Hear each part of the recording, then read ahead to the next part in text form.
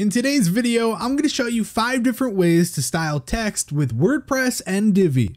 Number 1, add drop caps. Drop caps or initial caps are often used to great effect in printed magazines and newspapers, and they're very straightforward to implement in WordPress. There are plenty of plugins that automatically add a drop cap to your first paragraph, but I like to have a little bit more control. Did you know that all the products from Elegant Themes have a built-in drop cap shortcode? Even better, it's really easy to style with CSS using the et-dropcap class. To use it, simply put the dropcap shortcode around the capital letter. If you want to style the et-dropcap differently from the standard version, go to Theme Options, General, and paste this code in the Divi Custom CSS box. This code will allow you to change the font size, line height, font family, and also the color. I'll link a post in the description where you can easily copy this code.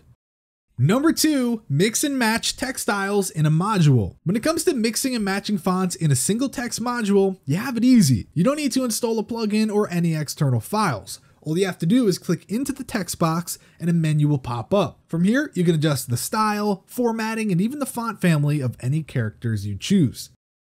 Number 3, the Divi Testimonial Module. The Testimonial Module is perfect for creating attractive callouts on your page. And if you add a background image and an offset keyline border, your content will really stand out. To add the border, go to the Design tab of the module settings and make your selections. If you want a background image, you can set that under the Content tab. Number 4, full width text blocks. Adding full width text blocks can give your website a really sleek and modern feel. For this example, we just need a row with 2 columns and a text box in each column. In the row settings, you'll need to make the row full width, set the custom gutter width to 1, and turn on equalize column heights. Depending on your color choices, you may need to add in some custom padding in the spacing section. Once all that's done, add your text and have fun playing with font styles and sizes.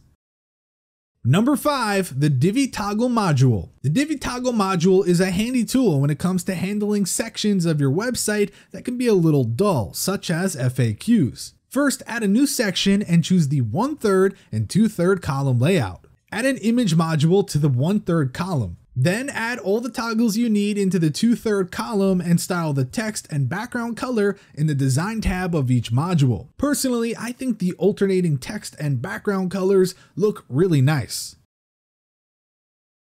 Getting creative with text doesn't mean you need to stick to text modules. Not only can you use the testimonial and toggle modules, but you can also more attractively display your content with the call to action, blurb, and accordion modules as well. Implementing some of these ideas may just save you from design boredom and your readers from a wall of text with your next project. If this video helped you out in any way, then hit that like button and subscribe. With that said, I'll see you next time.